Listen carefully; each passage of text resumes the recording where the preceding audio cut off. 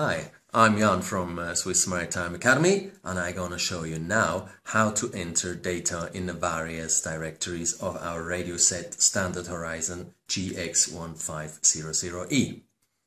So, if you want to enter individual MMSI in your directory, say it's a friend boat or something, what you want to do here on your radio set is you want to use that menu here, so you press long on that call.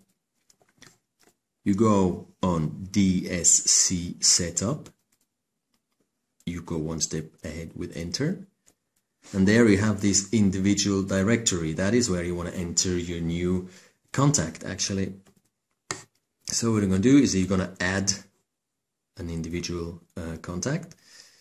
You can enter a name. I just choose something like, you use this big knob here to change the letters or the numbers. I just put something in so it's not going to be too boring. And if you press long on enter, you're going to hop on the MMSI number line here. So you can enter an MMSI number here by choosing the numbers and confirming with enter. I also just do something here to not make it too long and too boring for you.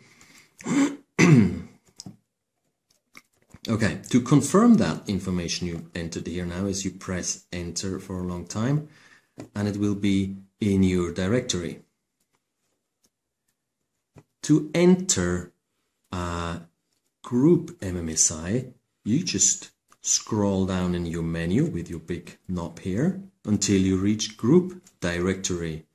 Again enter to go in that group directory, again add, and then you just choose a name for your group.